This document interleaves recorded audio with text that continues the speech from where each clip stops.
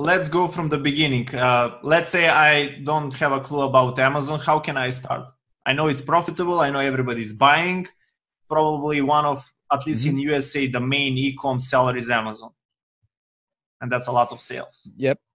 Yeah. In US, it's like more than half of all things bought online or bought on Amazon. Wow. But how to start is the question. Yes. Well, obviously I get asked this question a lot for over the last 5 years. And like step one is pretty much decide that this is the business model you want to do. So if you're asking this question, then you're already done. So step two is commit. And I say the best way to commit is, how do you learn something? You go to school. So the best way to commit is buy a course. So enroll in an advanced course. My life changed with an advanced course back in 2014 when I got the Dropship Lifestyle course for $600. And that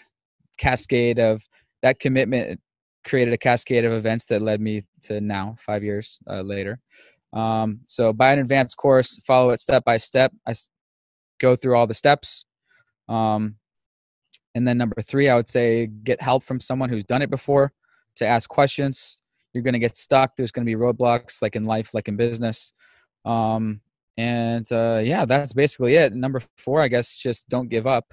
I found over the years, this is true with any business, but your first product, your first business, your first project with anything is probably not going to be the one that catches on to make you all the money. So after your first product, you got to launch another one, and then you got to launch another one, and then you got to launch another one. And, hopefully one of those catches on. And what I've noticed, it's about 20 to 30% success rate.